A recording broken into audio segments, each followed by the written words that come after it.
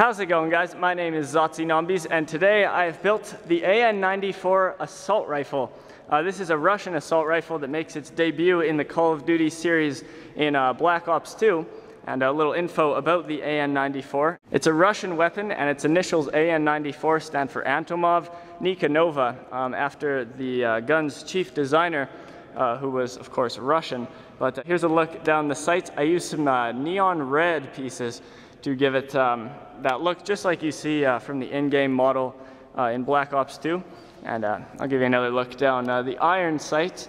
There you can see it's got really quite accurate sights.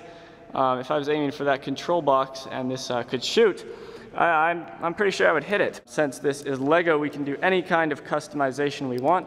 So let's go ahead and put a reflex sight on there. There you can see it's got now a red dot sight on it. And the stock as well is quite comfortable. It can sit quite well on the shoulder. So, you know, if it had a recoil, I guess it'd be well managed. And I'll go ahead and put it down here so you can get the full view of it.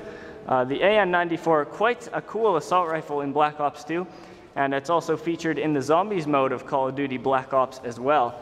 And it's the go-to assault rifle for quite a lot of players. Very accurate at a long range, so it's the last assault rifle you unlock though in Black Ops 2's multiplayer, so I would highly recommend using one of your prestige tokens to permanently unlock it right from the get-go.